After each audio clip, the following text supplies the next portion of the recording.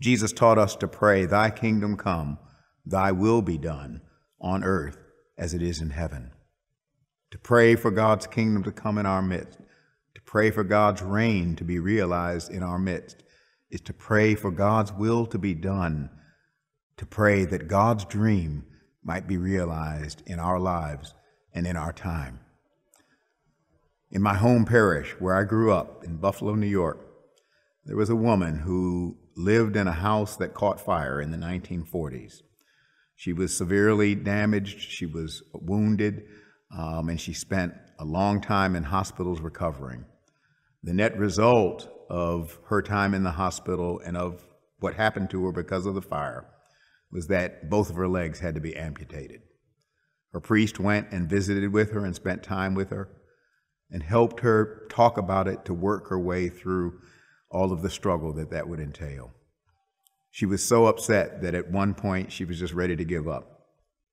And in her conversation with her priest, she finally said, "If God would just help me have my legs again in some way, I give him my promise that I will serve him the rest of my life." Well, through the medical technologies that were available at that time, she was able to get 2 prosthetic devices, 2 prosthetic legs that helped her walk. And all the time when I grew up and many other children in that church, we knew her as Aunt Ruth, and she had crutches and those 2 prosthetic legs. And she used to make coffee every Sunday between the services. She also used to make robes and vestments for the little ones who would serve on the altar, for whom the vestment companies didn't make vestments.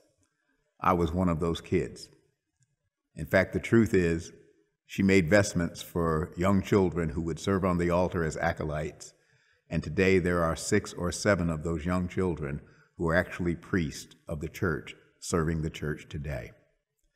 On the day I was ordained deacon, she was there, and she said to me, "God answered my prayer, because wherever you go, I go. Your legs are my legs, and God has answered my prayer. Thy kingdom come, thy will be done on earth as it is in heaven." Therein is a prayer that God's will and God's dream might be realized in our time and in our lives. And I saw it happen with Aunt Ruth. God love you. God bless you. And may God hold us all in those almighty hands of love.